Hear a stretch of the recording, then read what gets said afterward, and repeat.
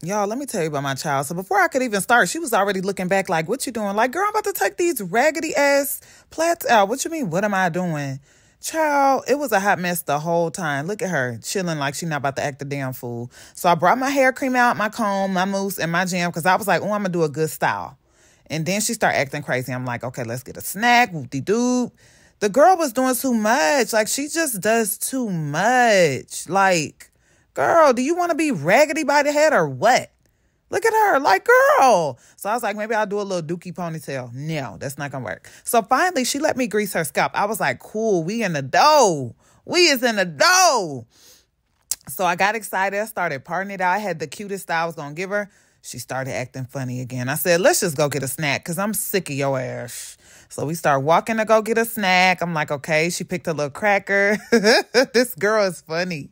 She picked the crackers. We walk back. We sitting down. She's